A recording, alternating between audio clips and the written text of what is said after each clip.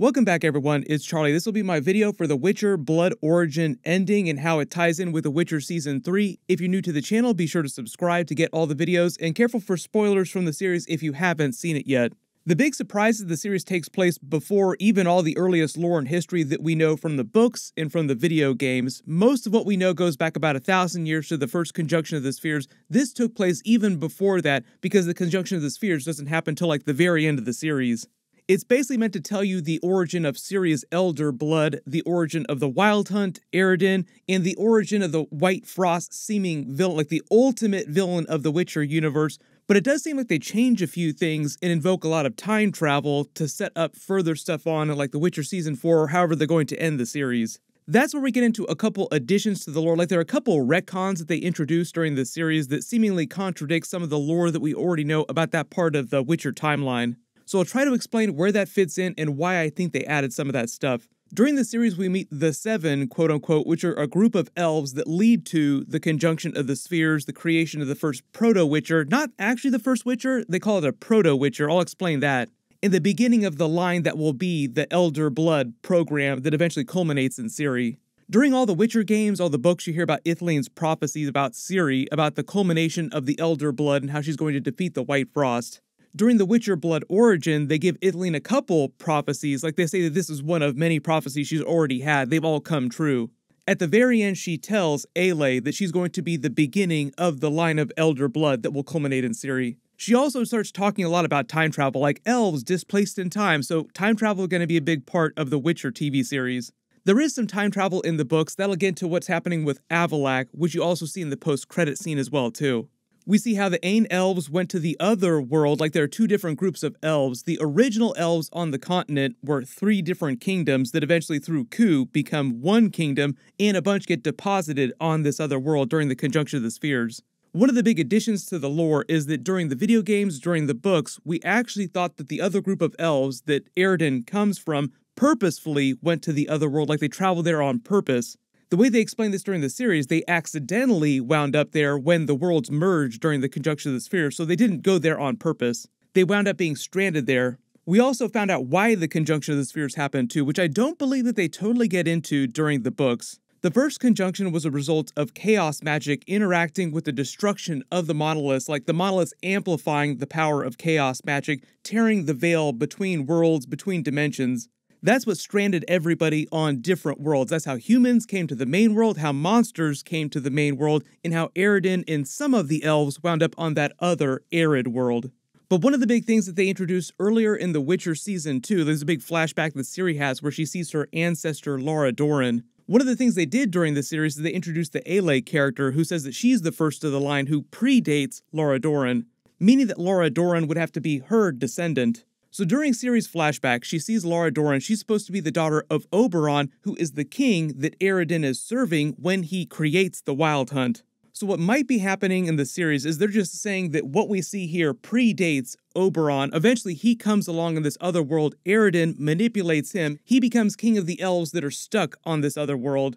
Eventually, Lara Dorren is born, and in the canon of the books and the video games, Lara Dorren is the beginning of the line of the Elder Blood. They start a program that's going to create a member of their elven race that's so powerful, full of so much magic, that they'll be able to defeat the White Frost. But because of the way they invoke chaos magic during this, like they say chaos magic, they use it a bunch during the series, it sounds like that's a big part of the TV show version of this.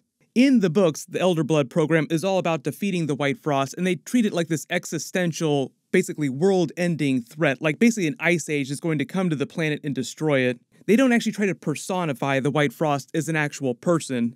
But what happens in the books, in the video games, is that we find out that Eredin, through the Wild Hunt, wants to co-opt that, use that power to basically just travel between worlds and become a conqueror of other worlds. They kind of set that up during this because at the end, when Eredin is deposited, when he's stranded on this other world, he finds the skull of the other creature that will become his helmet for the Wild Hunt. And they set up the idea that they were going to use the monoliths to try and steal resources from other planets, so it sounds like he's just going to continue trying to do that through the Wild Hunt. And by present day, he finds out about Ciri's power and her ability to open gates at will, and wants to use that so that he can just continue conquering other worlds. I think one of the reasons why they didn't actually use Lara Dorren and her father Oberon during the series is because they wanted to show you that Eredin predated them showing up on the other world. Like, Eredin was behind trying to manipulate them, and this otherworldly female mage character who seemingly was manipulating everyone. That was another big addition to the canon. Like, I don't remember that from the books or the video games. But like I said, because Ithlinne and Avallac'h both talk about using the monoliths to time travel, people being lost in time, so to speak, I think that this otherworldly woman who's manipulating Baelor and seemingly kind of sets off the entire plot here, leading to the conjunction of the spheres and what happens with Ciri later in the timeline, is actually a time traveler from later in the timeline who's come back in time and basically killed this other Arid world. Like, it used to be a normal world, but she turned into a being of pure chaos magic, but destroyed this other world in the process, and she is meant to represent the actual White Frost. Like, they're personifying the White Frost during the Witcher series, and it'll be this woman.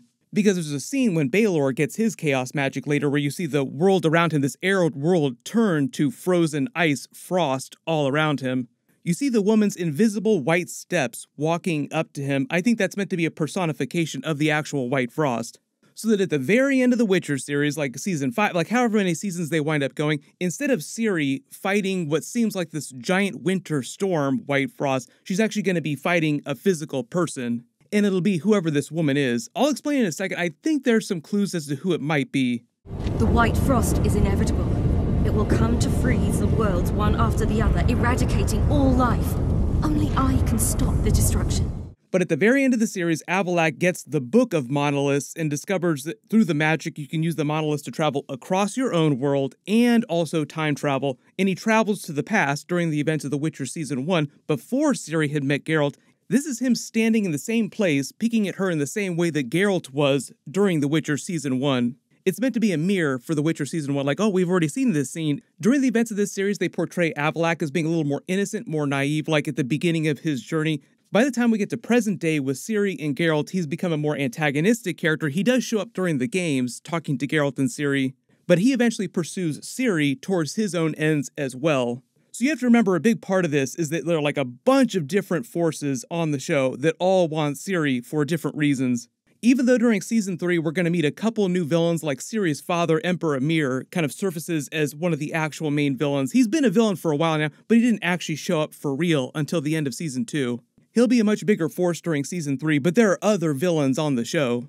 Eredin and the Wild Hunt are meant to be bigger villains, more antagonistic than her father, but also this mysterious woman, who sounds like she's going to be the personification of the White Frost, is an even bigger villain than Eredin and the Wild Hunt. Then we have Minnie Driver's character in Jaskier. They said that they introduced them because they wanted to tie the blood origin to the main series in a bigger way so that people who haven't read the books or played the games kind of understand the link between what was happening 1200 years ago and what's happening in present day. Minnie Driver isn't playing a character from the book. She's meant to be part of an order of Shanachi, who are a real-world Gaelic order, or they're based on a real-world Gaelic history, that were servants of heads of lineages that kept track of important information, which she says during the events of the series. She says that her order travels between worlds, between planes of existence, collecting stories. She tells Jaskier to tell the story of the Seven, hoping that it will inspire and help both Geralt, Ciri, and the elves of the current day of The Witcher. Part of the idea in him learning this story is learning the true origin of Eredin the Wild Hunt, the threat that he represents, but also she wants to inspire the elves of present day who are on the verge of dying out during the events of The Witcher Season 3. After he winds up learning the story, she sends him back to the battle that was happening after the events of Witcher Season 2, but before the events of Witcher Season 3, where the elves were saving him from the Temerians. Here's where we get to that mysterious woman that appears as pure chaos energy who was manipulating Baelor, seemingly setting off the entire events of what take place in the Witcher books, like the entire Witcher universe. This is where we get to like a real big retcon. Like, this isn't something that I think is going to be from the books or the games, and I think it's them setting up their endgame ultimately for the entire series. During The Witcher Season 3, they just cast an actress to play the Falka character, and what they're saying is that she's also part of Ciri's elder blood lineage, who came from a little bit after the events that we saw during Blood Origin. She is a character from the lore, she's incredibly antagonistic, but what they might have done is use this time travel twist they introduced through Ithlinne's prophecy and through the monoliths, and say that she was also stranded earlier in time on this other world and wound up destroying it, turning it into the Arid world in her bid to become pure chaos energy. Like, they tried to foreshadow during the series that Baelor gaining this chaos magic, it comes with a cost. Like, this whole world that they traveled to, this Arid world, didn't used to be like this. It probably used to be a very lush green world. So whoever this person is wound up destroying the planet in a bid to become this powerful. And throughout the series, Baelor keeps telling her, I'll give you anything that you want as long as you help me gain this chaos magic power. So it implies that the woman just wants to consume other worlds, and that's why I'm saying that she's probably going to be the personification of the White Frost that's talked about in the books, like the ultimate main villain of all the Witcher stories. The real big retcon being that in the books, it's not actually personified as an actual person, like it's just like this existential threat that Ciri's trying to stop. More like an actual force of nature. The showrunner did say that the Wild Hunt would be one of the biggest villains on the show in the future, but like I said, that's more Eredin trying to do lower level things, and it sounds like this other mysterious woman, chaos magic being, is manipulating him to do that as well. The other big part of the ending is showing you the actual conjunction of the spheres, like the monoliths exploding with all the chaos magic energy. The barriers between worlds, planes of existence, are broken, allowing the worlds to merge briefly. While they're merging, that's how creatures, humans, elves all get redistributed on all the different planets. We see the first humans get dumped on our main world. They weren't originally from this planet. Eredin gets stranded on this other world and finds the skull of the creature that will become his helmet for the Wild Hunt. The whole idea is that Eredin, underneath his helmet, looks like this. He just uses magic in this really scary looking armor to seem like this otherworldly creature. And we also see monsters continue to get deposited on the world, like they show the monster board. The Easter egg here is that all the monsters that are shown on this board are monsters based on ones from the books. The showrunner said that the flying monster they faced earlier is meant to be their version of a Hydra, which is supposed to be based on the same folklore that the books draw from.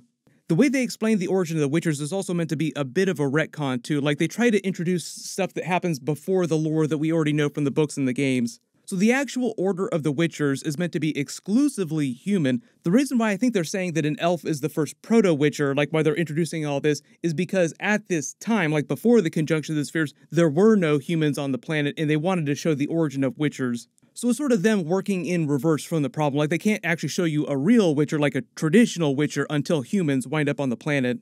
And I think what they're saying is that the actual Trial of the Grasses that Geralt went through, like the other traditional Witchers, just wound up being an evolution of this process. Like it wound up being something a little bit different from what you saw during the series. Because a big part of the actual Trial of the Grasses that Geralt and the other Witchers go through that is eventually lost is the use of Elder Blood, which Ciri has, which is why during The Witcher Season 2, Vesemir thought that he could use Ciri's blood to recreate the Witcher potions so that their order would not die out. But the basic idea is that after the conjunction of the spheres, you have all these monsters showing up all over the place, killing people. That's when the actual orders of Witchers start to rise up, the more traditional ones that you see during present day. And it's in response to all these monsters showing up all over the place. They've already released a bunch of information about Season 3, so I will try to do a Witcher Season 3 video in the next day or two. I'm sure there's going to be a ton of questions just because it was a little bit confusing with the way they explain things. Just in general, I didn't think that the Witcher Blood Origin series was that great. It played a little bit like a video game cutscene. Like it worked okay as a video game cutscene, but as an actual series, it felt like it needed to be like way more episodes. Like there was just too much stuff that they brushed over and too much new stuff they introduced but didn't fully explain. Everyone click here for that new Henry Cavill Warhammer trailer video, and click here for my new Ant-Man and the Wasp Quantumania trailer video. Thank you so much for watching, happy holidays, and I'll see you guys in the next one.